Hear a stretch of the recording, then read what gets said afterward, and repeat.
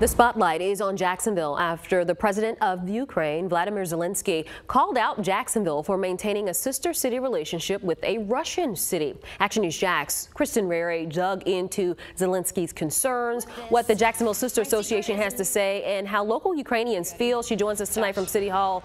And Kristen, you found out that status will be discussed. Jacksonville has had this sister city program for just under 50 years, but this city with Russia has actually been dormant for 5, but Ukrainians say it still needs to end.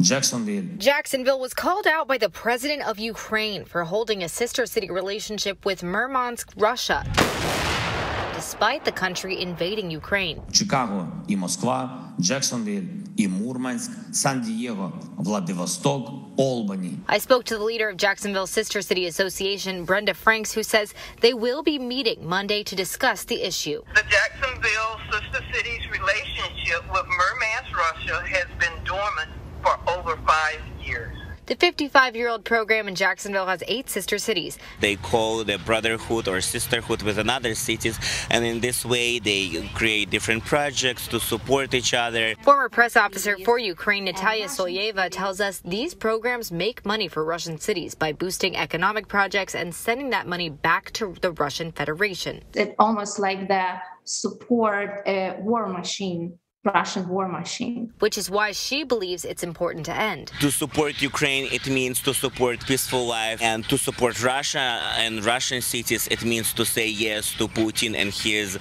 craziness. And others say it's more than just a symbol. Even that small step can help make a big difference in Russia's opportunities to continue this war or not. Coming up at 11, we're going to take a look inside City Hall to see what it appears the city is already doing. For local coverage you can count on in Jacksonville, Kristen Rary, Action News.